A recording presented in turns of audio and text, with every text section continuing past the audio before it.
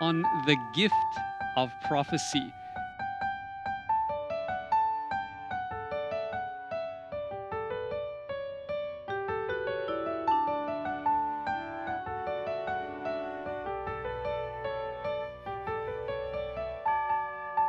I believe in the blessing of the gift of the spirit of prophecy.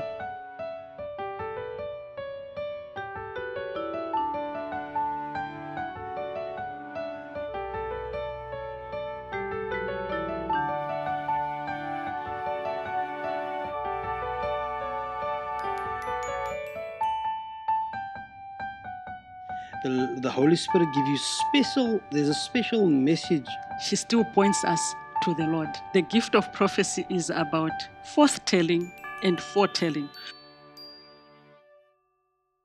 Welcome back, friends, to our I Believe series. I do pray and hope that you've been enjoying this wonderful journey that we are on. We are now heading into the somewhat final stretch of the series, and we are really excited to have you with us again. But before we do anything, come, let us all pray together. Our Father in heaven, we thank you so much for your grace and your mercy. We thank you for the opportunity to have a guest here this day, Father, and we also know that you are in our midst. Abide with us now, Lord, as we discuss this wonderful topic. In Jesus' name, amen. Amen. Pastor Don, we are back.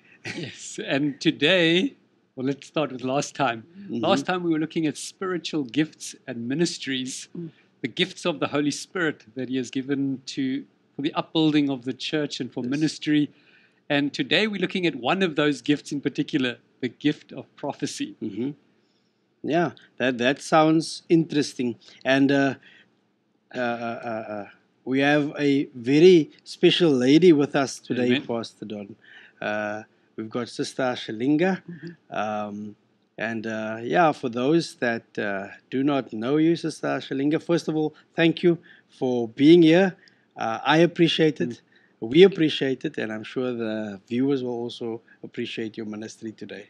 Thank you. It's an honor. It's a blessing to have you here. Thank you. But maybe I know you. I think I know you very well. I would like to think so. We are here. We are on this wonderful campus together at Helderberg College.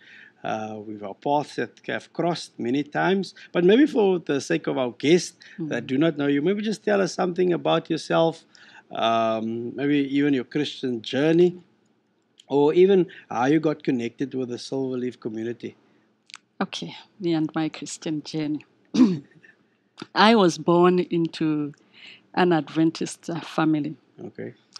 My great-grandfather left Zimbabwe, then Southern Rhodesia, with Anderson. Anderson left with 5 young men going to Zambia to start Rusango Mission.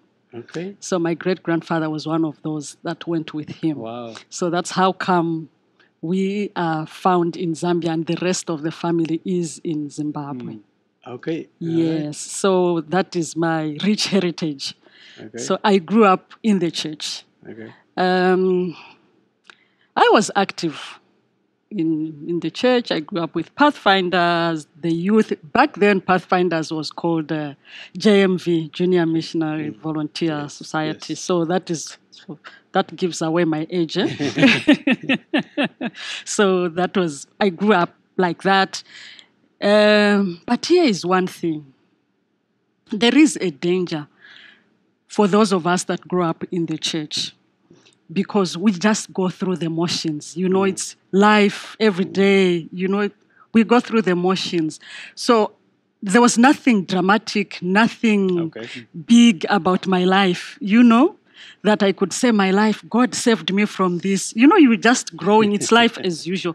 But the sad reality is that you find that you are spiritually dead. Because your concentration is in the doing. I am going to Pathfinders. I am going to church. I am a member of the choir. I sing in the choir. I participate in church activities. So your concentration is on doing. instead of being. Yeah, sure. Okay. So that was my journey. You are in the church, but you are lost. You're doing you all are the right things. Yes, you're doing all the right things, but you have no relationship. So that was my journey. But God is kind. God is kind. In His own time, He raised up 2 people for me.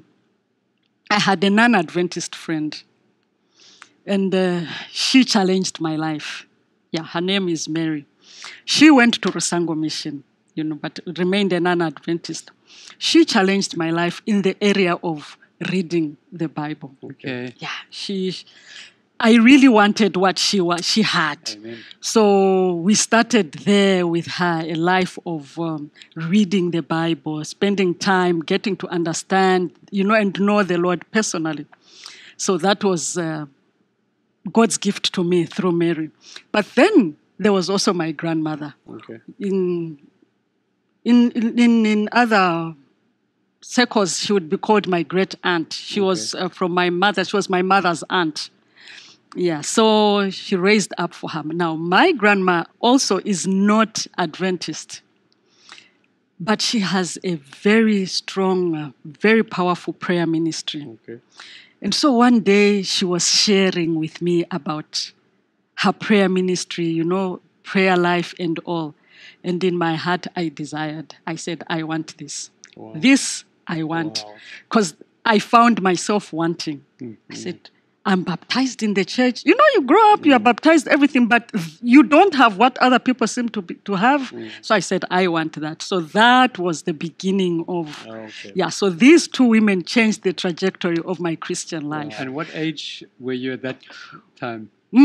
I was in my early 30s. Okay. Yes. Wow. Yeah. So that was my journey, my Christian journey. So from then on, at least I can say I have a personal relationship with my God. Wow. Things are different. And Amen. here I am. And how did I come to Silverleaf? Wow. I'm married to a pastor. Amen. We appreciate your husband too. Yes, thank you. So I'm married to a pastor. So we were called from our home country in 2006. Okay, so we left our home country in 2006. Then we served at the division.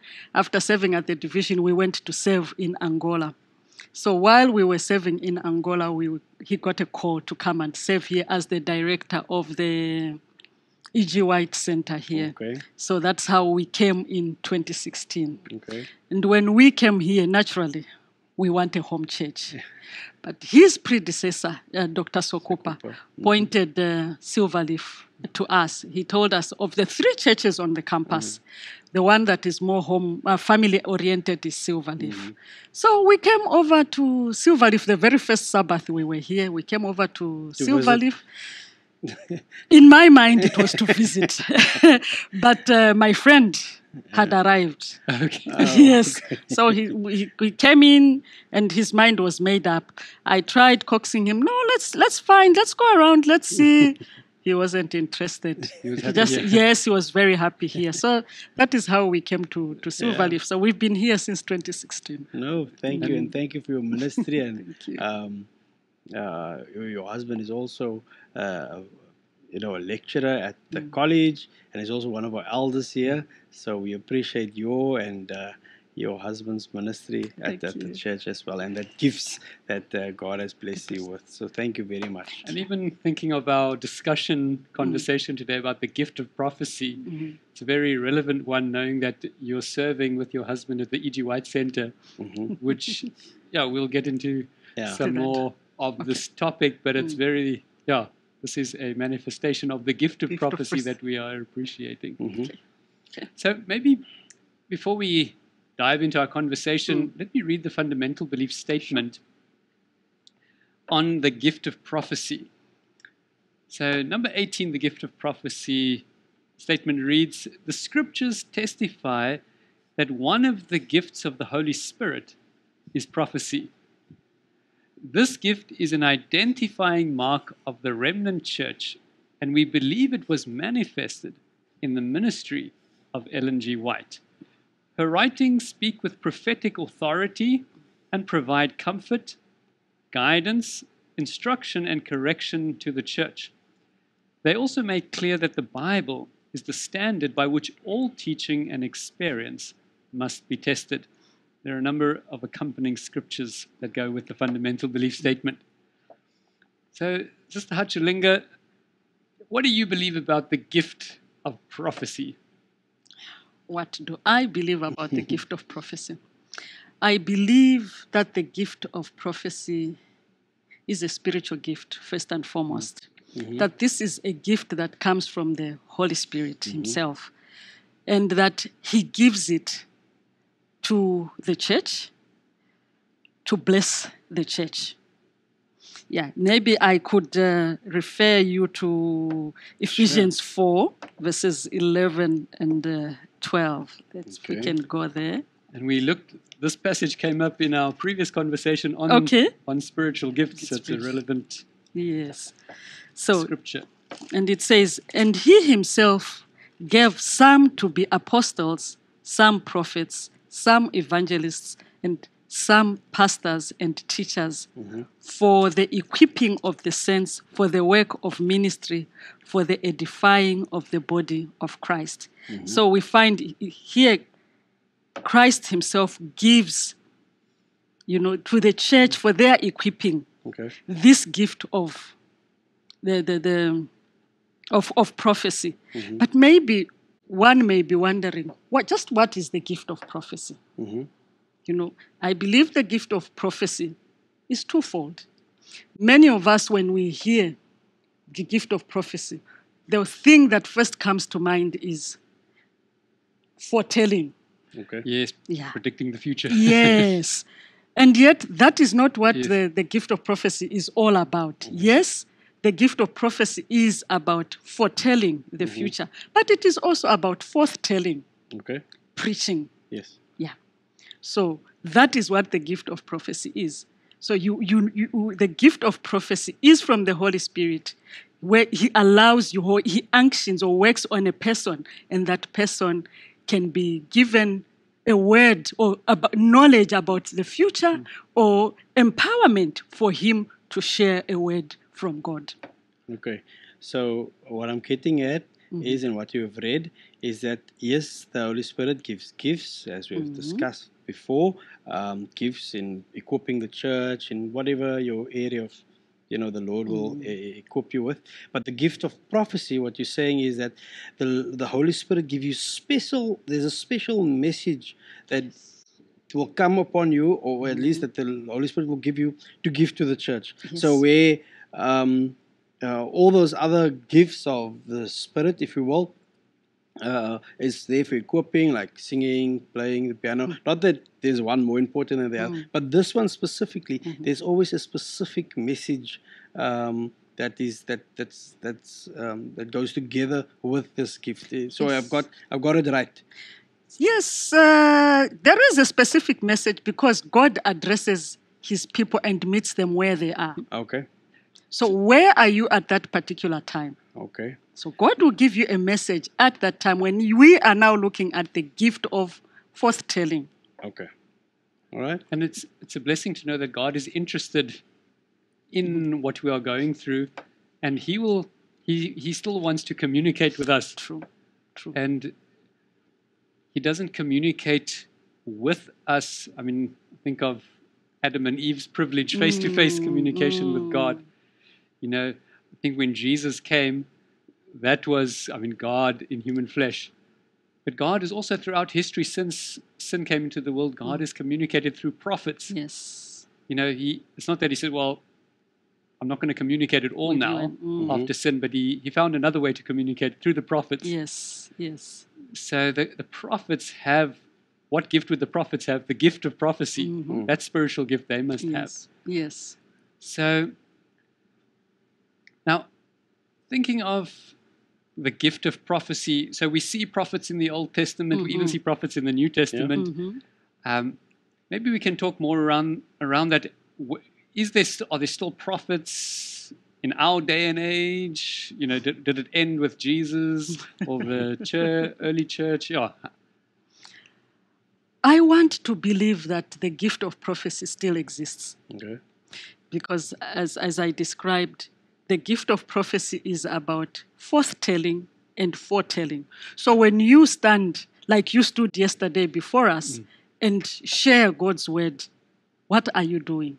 You are prophesying. You are speaking God's word. Okay. And what went into you preparing the message and Holy giving Spirit. the message? You spent time in prayer. You spent time in the word of God. And God gave you a message for his people. Okay. And so when you come to preach, you are prophesying. Sure. So we can't say that the gift of prophecy died or is no longer there with us. The gift of prophecy is there to Okay. date.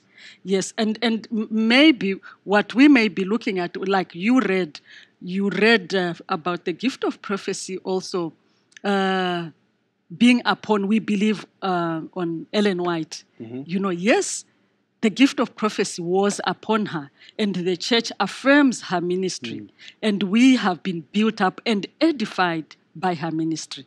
So we can't say that her gift no longer exists or it died with her.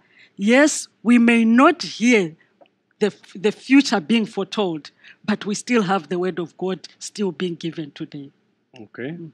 Okay. So Pastor Don, there's the messages, the everyday messages that's relevant here for us at Silverleaf, at wherever you find yourself. So there's those messages that are given to the church like on a daily basis as well. But what you've read earlier on in the statement there, it says the gift is an identifying mark of the remnant church and was manifested in the ministry of Ellen G. White, the Lord's messenger. So her ministry was not specifically, strictly speaking, to everyday. It was to this remnant church, which we've covered in lesson 13. Yes, this remnant church on a almost a universal basis. Yes. So her ministry spreads throughout that. If I've got it right. Her ministry is not limited to her time. Yes. Her ministry to date is still valuable. It is helping us even to date. Okay. No, carry on. She's no different from the prophets that we found in the Bible. I mean, we also are still referring to their messages. We still refer to their messages. Okay. When I go to the Bible, I go into Isaiah, I go into Jeremiah, I read any of the prophets, their word still encourages me. Sure. Their word still corrects me. So even her word did not end then. Through time, she still points us to the Lord. Okay. Just like the prophets of the Bible pointed us to God.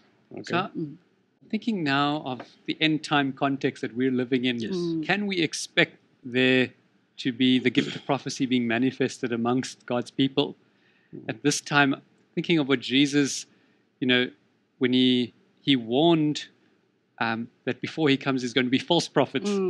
So, I mean, if there weren't going to be true prophets, surely he would have said, "Don't worry about prophecy." Yes. But he didn't do that. He warned against false prophets. Beware lest you be deceived. Yes.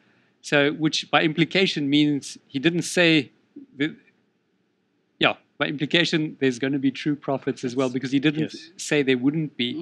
And maybe we can read Revelation 12:17, which is also, it's a description giving some identifying characteristics of God's end time people before he returns, his remnant people. I'll read it here in the New King James Version. And the dragon was enraged with the woman, that's the church, the pure church. And he went, devil, to make war with the rest of her offspring who keep the commandments of God and have the testimony of Jesus Christ. So here are two characteristics mentioned in verse 17. They keep the commandments of God and they have the testimony of Jesus Christ. So, Sister Hajilinga, maybe you can help us to understand. So they have the testimony of Jesus Christ. What is this testimony that they have? Of Jesus Christ. Yes. The testimony of Jesus Christ is the truth, the word of Jesus Christ. We remember, or in the Bible, we are told that Jesus was the Word. He was there in the beginning with God, and he was the Word. This testimony is the truthfulness of who Jesus is. Jesus Christ as God, Creator. Jesus Christ as God, our Redeemer. Jesus Christ as God incarnate, who came to die for us, took our place to die for us. And today, he is seated at the right hand of God the Father, interceding on our behalf. So that testimony. Okay. So it's a testimony. So if I hear what you're saying, one could understand it's a testimony of Jesus Christ. Yes. This is about Jesus. Yes. Even the book of Revelation, the revelation of Jesus Christ. Yes. So could it be understood both ways, that it's a revelation of Jesus Christ? This here, it's a testimony of Jesus. It's all about him. It's all about him. He's our Savior. He's ministering as our high priest in heaven. He's the all-sufficient Savior. Could we also say it's a testimony from Jesus? Yes. Like they have a testimony from Jesus. And yes. something that makes sense to me, who has the testimony? Like who shares the testimony? The prophets share the testimony. Yes. Maybe we can read Revelation 19 verse 10 and also 22 verse 8 and 9. Because this phrase, the testimony of Jesus Christ, is mentioned 5 times in the book of Revelation. If you read Revelation 1 verse 2, okay, maybe, sorry, I know I'm going back. Let's go to Revelation 1 verse 2. Let's read from verse 1 as well. It says here, the revelation of Jesus Christ, whom God gave him to show his servants things which must shortly take place. And he sent and signified it by his angel to his servant John. Okay? Think of Amos 3 verse 7, his servants, the prophets, Yes. who bore witness to the word of God and to the testimony of Jesus Christ, to all things that he saw. Okay, so John, as the servant of God, the prophet, he had the testimony of Jesus Christ. Verse 9 says, similar thing, he was sent to Patmos for the word of God and for the testimony of Jesus Christ. Okay, let's quickly go back to 19:10. Don't want to speak too much, but this really has stood out for me. So John sees what he sees, and then he says, I fell at his feet to worship him. That's the angel who was revealing this testimony from Jesus. But he said to me, see that you do not do that. I am your fellow servant and of your brethren who have the testimony of Jesus. Worship God, for the testimony of Jesus is the spirit of prophecy. So we see the testimony of Jesus linked to prophecy. Yes. Let's quickly go to 22 verse 8 and 9 and listen to how similar this sounds to 19 verse 10. Revelation 22 verse 8 and 9. Now I, John, saw and heard these things, and when I heard and saw, I fell down to worship before the feet of the angel who showed me these things. Then he said to me, see that you do not do that. For I am your fellow servant and of your brethren. What does it say? The prophets. Yes. And of those who keep the words of this book, worship God. So here 19 verse 10 said, of your brethren who have the testimony of Jesus. And here it says, of your brethren, the prophets. So my connection there is this testimony of Jesus. So coming back to Revelation 12:17, this identifying characteristic of the end time, God's end time people, is they'll have the testimony of Jesus. And who has the testimony of Jesus? The prophets. Yes. So this end time people of God, it's a prophetic movement. The gift of prophecy must be manifested amongst them. Yeah. Well, what I like about this, Jesus, when I think of prophets, I can't not think about John, because he was John the Baptist, as we call him. His surname wasn't the Baptist. He was just John who baptized people. When I think of prophets, Jesus' words ring in my ear and says, there will never be a greater prophet than this.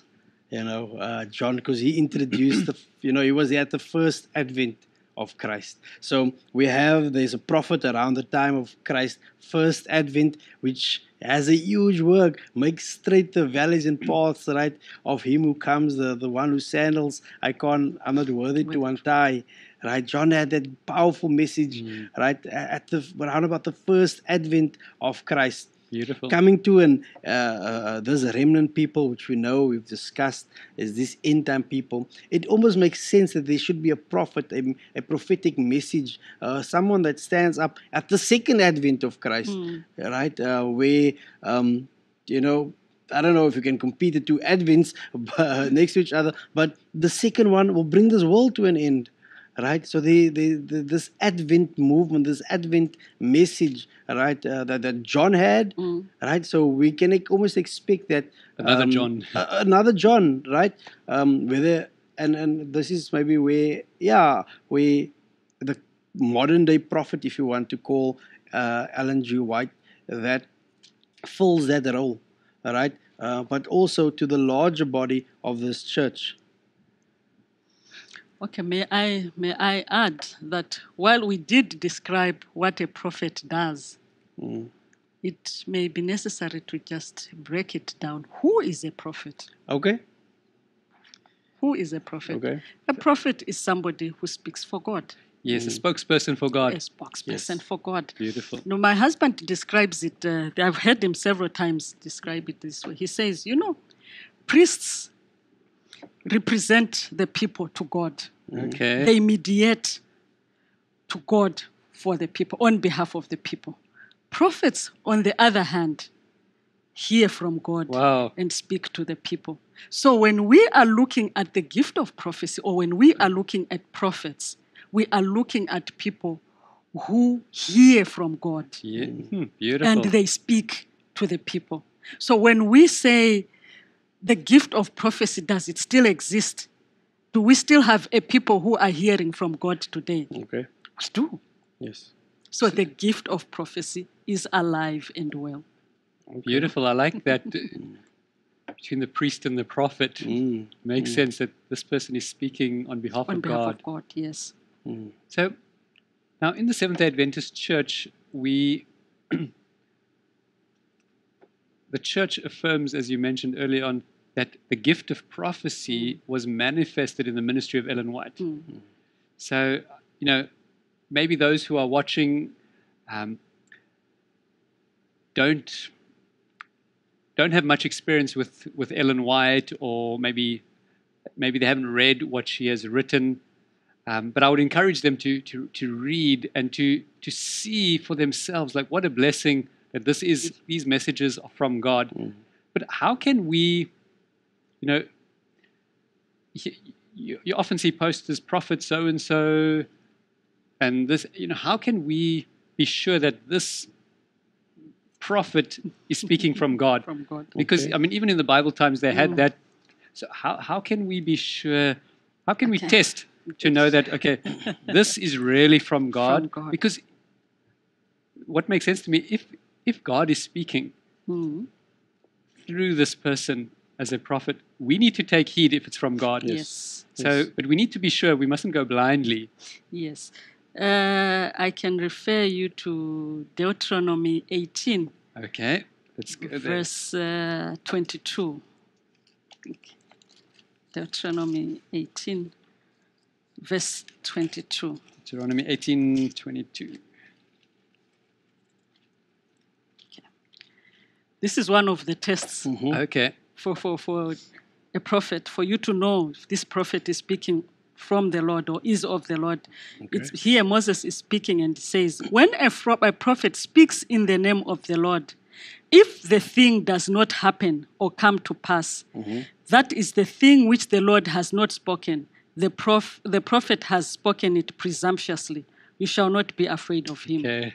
So one of the tests is this prophet speaking, but whatever the prophet has spoken, is it true? Has it come to pass? Okay. So when you see the things taking place, then you know, okay, this is from God. This is from God. Okay. This prophet is speaking in agreement. In agreement with the. The prophecy has come to be fulfilled. Okay. Yes, but then there is also another prophecy. Another test. Here is the thing. When we go in Acts, okay, we find that when Paul was preaching, what did the Bereans do? They went back. Unlike the Thessalonians, they went back to... Shall we read that? Yes, please. Acts 17, verse 11. Yes, Acts 17, verse 11. Those Bereans did not wait Yes, for anything. They did a deep dive themselves. Yeah, so Acts 17, verse 11 says, "These were more fair-minded than those in Thessalonica, in that they received the word with all readiness and searched the scriptures daily to find out whether these things were so." So when a prophet speaks, is he speaking in alignment with what is in the word of God? Sure, okay. Because when a prophet is speaking as sent from God, he is not going to depart from the word of God. God and his word are one. And it makes sense that, I mean, we know all scripture is given by inspiration of God. Yes. We know that, God has inspired the prophets. They were moved by the Holy Spirit to write. And what we've got here, everything needs to be tested by the scriptures. Yes. So that's a blessing to have the Bible, that we can go back like the Bereans here to see, to find out whether these things were so. So is what this prophet is saying true? Yes. Yes. Is it in the Bible? Is it aligning with the word of God? I think that is a powerful test right there. The agreement with the Bible and the accuracy of the prediction. How true is it that what you have said, is it happening? And I'm sure there are but more that we can think about. Maybe consider the acknowledgement of Christ's incarnation as well, acknowledging that Christ has come as the Messiah in the flesh. If the Spirit, if the prophet doesn't recognize that, I think there's no light in them, as Jesus has said. There's no light in them. And also when I look at maybe another thing is the role of the prophet's ministry. There's something maybe just off topic, but oftentimes I hear this almost an attack against the ministry that was portrayed in Ellen White. And when I think of this, and I hear people say, "Yeah, she never said she was a prophet," but then I read the Bible and I can't find any of the other prophets that said, "I am a prophet." They're outright, like in a defensive mode, said, "I'm a prophet." Right? It wasn't there. It was always the man of God, or the prophet is over there, or they sometimes call them the seer, right? Because they saw what was to happen. And when I also the other thing is also these prophets were attacked, man. They were chased by queens. You remember Elijah? Man, he got chased into a cave. And I think some of them got chopped in half and sword in. It must take huge courage being a prophet to speak on behalf of God. People don't always want to hear what God wants to say. And I'm just curious in the thinking of the prophets. I wouldn't say that is an identifying mark of a prophet that one has been persecuted, because you can be persecuted for doing wrong stuff also. But it's just very interesting for me. There's some sort of similarity that we find in the biblical prophets and the gift that was portrayed in Ellen White's ministry.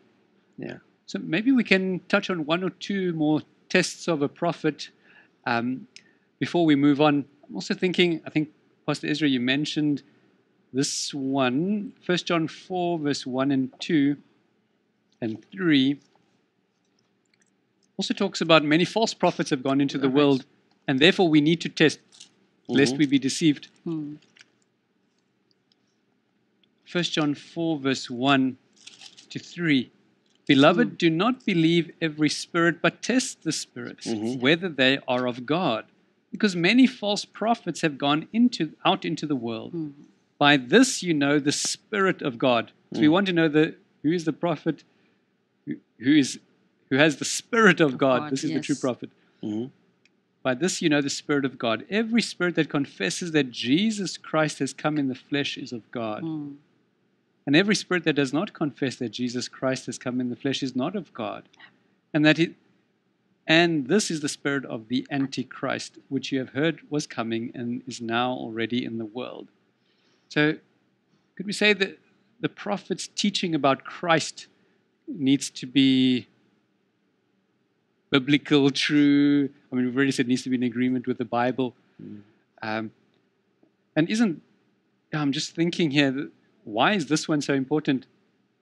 Is it perhaps because the very center, I mean, Jesus himself said, John 5:38-40, search the scriptures, for in them you think you have eternal life, but they are they which testify of me. That you do not come to me to have life. So Jesus is really the everything's center point. of everything. Yes. Yeah. It's all about revealing Jesus. Yes. And also thinking of the fruit, by their fruits You shall know them. you shall know them. Trying to think of where that is. As you're speaking, I'm thinking now that what other way, at least now we know that Ellen White has passed early 19th century, but how can we still test that? We look at books like Steps to Christ. Man, I know that's a very personal book for you, for all of us, But when I look at books of like Desire for Ages, right, pointing to Christ, is this, that is directly. I think all her works. If you can give me more stats, on the 80 books she read, the extra 60,000 pages she wrote, But if you have to just, I was reading a letter the other day she wrote to a son. She was encouraging her son, stay close to Jesus. Yes. I mean, it's a diary, a family made it available for us to read now. And these intimate moments where we really exposes a person, and even there, stay close to Jesus. She writes to Edson, one of her sons. And, it really speaks to that thrust that she had, wanting people to come to a better understanding of Jesus. And on this one last thing on this topic, at one of the churches we were at, they had the preacher called up and a university professor. And I was thinking, what's this preacher doing? And he came up with a jean. I still remember, like a jean, and he wasn't, church dressed, and he wasn't an Adventist. The preacher called up this professor, one of our top universities in Cape Town, and asked, hey man, just share what you've experienced. He said he's never read a book or writings that point someone to Jesus like Ellen White. Right? So, and I think it's important for us because there's often a misconception about, especially Ellen White's writings in her ministry, and it's almost like she's one-sided. But here, outside people are coming in and saying, man, we've never read someone that point you to Jesus like this. Yeah. And that's my encouragement. Maybe we'll get more of it later. But don't take somebody else's word for it. Yes. Go read yourself. Yeah. Because, I'm sure maybe other prophets from old had that as well. We've got the internet. They wouldn't have had that. Yeah. But, when you search on the internet, you get all sorts of things. Some helpful, some not. But I think for me, the test is, like the Bereans, receive the word eagerly, but go test and see for yourself. Yes. Read what she has written and see how it will draw you closer to Jesus and be in harmony with the Bible. She actually says her writings are a lesser light. Yes. So even in her writings, she's pointing and lifting up the Bible. Yeah. And that's even in our fundamental belief. Exactly. So she herself wasn't saying, no, just listen to me, leave them. No. She kept pointing people back to the Bible. It's but just a guide to the Bible. Yes. It's a guide to the Bible. Yes. And again, we recognize that whenever there's something that's said or written. The Bible is always Final whatever. word. It's the final word, all right. And there's always a reference. At least the thought is drawn out of a Yes. portion of scripture or the book, if you will. Yeah. And that's been my experience. For example, reading The Desire of Ages. I like the edition of The Desire of Ages. I'm not sure if they all have it, but they say based on, Matthew so-and-so, Luke so-and-so, Yes, John so-and-so. yes. And if you go read, so what I'll do is read that from the scripture first, and then you read what she's written. And maybe I wouldn't have picked it up before, but afterwards, when I read from that chapter in The Desire of Ages, I say, wow, I see where she gets this. It's not, so that often happens. And other times, I think, that's an interesting point. And then, but I haven't seen it for myself in the Bible. Then later on, as I'm reading something else in the Bible, I'm like, that's where she gets it. It's like right there. It's from the Bible. Yeah. But there's also things that I don't want to say not in the Bible, but that's added and complements what we read as well. Yes. In harmony with the Right? Bible. But it's still in harmony. It doesn't speak against. All right, but it complements, and again, those tests, does the predictions come true? So far, her writings haven't failed yet. They are yet to fail. They are yet to fail. Actually, here's what I have discovered. There are times you read the Bible, and there are some gaps. There's... it's just information that you are reading there, but there's some... You feel like... What happened? It's like the author of yes, explicit in certain yes. areas. But then when you go to read what she has written, oh my God, your eyes just open up, and you get to appreciate the Bible more because it becomes clearer. Because then you realize, okay, so this is what the Lord is trying to communicate to me. So there is a gift of prophecy manifest. Why? Because she heard from the Lord, inspired, under inspiration, and she simplifies it. So I find that her writings simplify the Bible for me. Okay. I like, for those who, this is an older edition, Seventh-day Adventists believe here, there's a part there, the Spirit of Prophecy in the Bible, a helpful section on different points. As you mentioned, like, how do we relate to this gift of prophecy that was manifested through in the ministry of Ellen White, so the writing she has, how do we relate that to the Bible? And as it says here, the Bible is the supreme standard by which everything should be tested. And we've already said that. And her writings act as a guide to the Bible, a guide in understanding the Bible. I like this one, a guide to apply Bible principles. And what I appreciate, if the church makes use of this wonderful gift that God has seen it fit to provide to us at our time in Earth's history, as if we are reading what God has provided for us, it will also help us very practically, like her counsel is very practical, and you can see it's based on biblical principles, but practical advice for daily life and for how to lead the church. Like, it will really unite us as we follow that. Yes, I've often seen, reading the Bible, I often seen these prophets. Sometimes it's very unpopular messages that's given also. Right? Repent, you brood of vipers. John the Baptist said, who warned you to flee from the wrath of God that's to come? Repent. Like, he was talking to the religious leaders, man. So, that sometimes it's messages that takes you around the arm and just encourages you to live closer. But there's times, as the Bible, that those messages are, hey, he's a straight system, to correct us, and yes. And that balance that we find, but also, I just want to read the preamble to what you were reading there. The writings of Ellen White are not a substitute for Scripture. Yes, that's important. They cannot be placed on the same level. This is page 258 in Seventh-day Adventist belief. The Holy Scriptures stand alone, Right? They say it and then they say it again.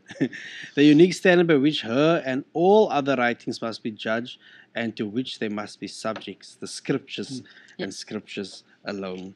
So, as we go through our lives, Sister Hashalinga, maybe there's somebody that struggles to understand why do we need Ellen White? Do we need Ellen White, or at least not Ellen White? We don't, but the gift that was placed on her, the gift, and we now have the writings that's left. But these writings, this gift of prophecy, where does it fit into my personal life? Is there need for it in my personal life? I'll be okay, won't I, if I live without it? But what do you say to a person, maybe as we land this plane and as we close off this message, what do we say to a person like that has that struggle, that don't maybe understand it, or maybe somebody that's never read? How do we get somebody to that point of at least accepting and reading? Okay. I think the first challenge is that we need to take out of our minds what prophecy is. Okay. Let's put aside the idea that prophecy is only about foretelling the future. Let us be reminded of the fact that prophecy is about speaking the word of God. Okay. So when you are reading scripture, or when you sit under a pastor who is teaching you or giving you the word of God, he is prophesying. So don't just go and look for Ellen White, but that person has spent time in the closet with God, and God has laid a message on that person's heart. 1 Thessalonians 5, I think, if I'm not mistaken. 1 Thessalonians 5, verses 19 and 20. And actually, let me read 19 through to 21. It says, "Do not quench the spirit. Do not despise prophecies. Test all things. Hold fast to that which is good," right? Do not despise prophecies. Do not quench the spirit. Sometimes we are very doubtful.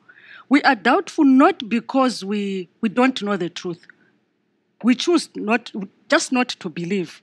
We listen to too many people. So here the word of God is cautioning us not to quench the spirit of God, not to despise the prophecies, the utterances that have been given. Our challenge is that we despise the utterances that are being made. I do know, sadly, of some members of our very church who despise the ministry of Ellen White. They don't want to hear or to have anything to do with her or with her ministry. But let us not forget that she is working under the unction of the Holy Spirit. Okay. When a pastor stands here to preach, he is working under the unction of the Holy Spirit. So when you despise the utterances that person is giving, you are not despising the utterances. You are actually despising the Spirit of God, the one who sent the person. Wow. So we should be very careful that when we do that, we are not despising and we are not quenching the Spirit of God. Yes, be open. Why don't you give God a chance? Here is something that is very critical about the ministry of prophecy. These people are not preaching of themselves. They are not talking of themselves. A prophet is a person who sits and listens to God. Is a person who has a personal connection with God.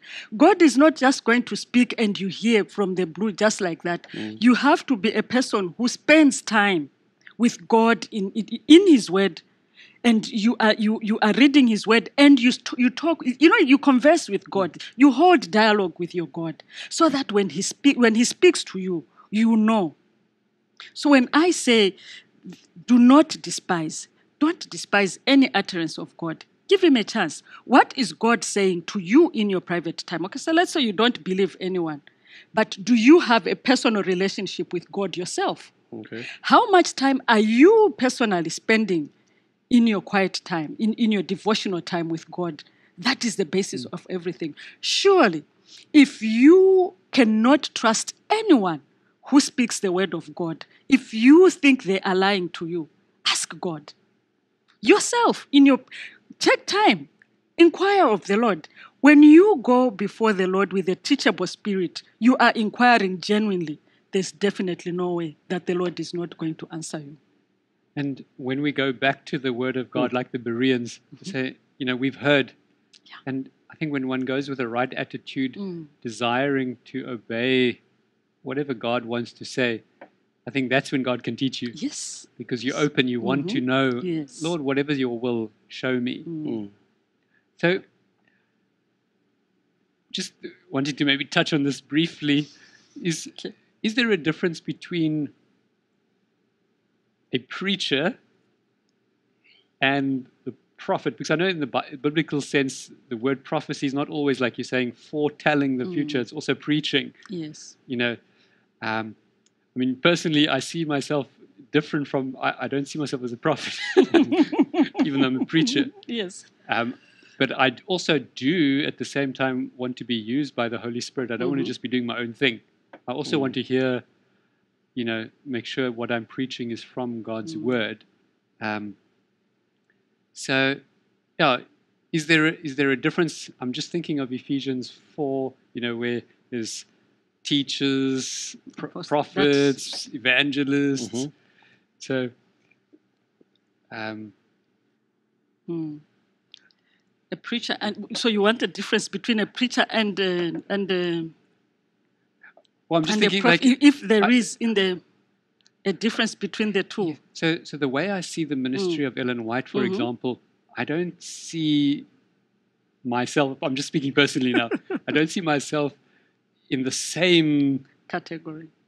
Let me say, the same ministry, even though we are all working towards the same goal, preparing people for the second coming of Jesus.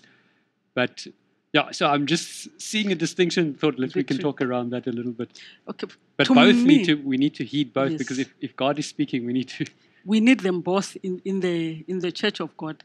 Okay, it depends, Pastor, your version, because your version may be saying prophet, evangelists, and pastors and teachers. Some will say and preachers. Preachers. But for me, the difference there is in the prophet does not just foretell. The prophet is also given the gift to foretell. Okay, I see what you're saying. So the gift of prophecy is not just about preaching or giving the word of God to edify or to strengthen the people. It includes that, but it's not limited to that. It's not limited to that. Okay. When we look at, let's look at a biblical prophet, for example. Let's look at Isaiah or Jeremiah. When there were injustices happening, what did they do? Yes, they spoke to the injustices. So they were giving a word for that context that was there. But when the Lord had a word for them for the future, they spoke a word for the future. That's a prophet. 70 years you'll be... Exactly. So the prophet does both. The preacher will now foretell. No, thank you. That's helpful.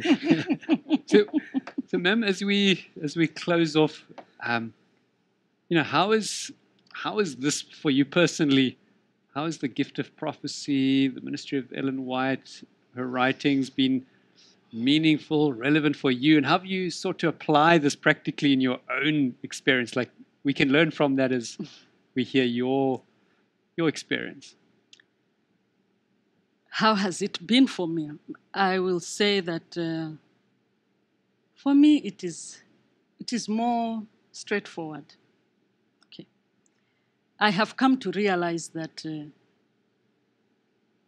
without the gift of prophecy, we would be nowhere. It's the gift of prophecy that God has given us that tells us where we are going. God used his men and women to give a word to show us our future. So when I go to the Bible, or when I read Ellen White's writings, I am strengthened. So how do I put it? I read. I read the word of God. I read also from her writings.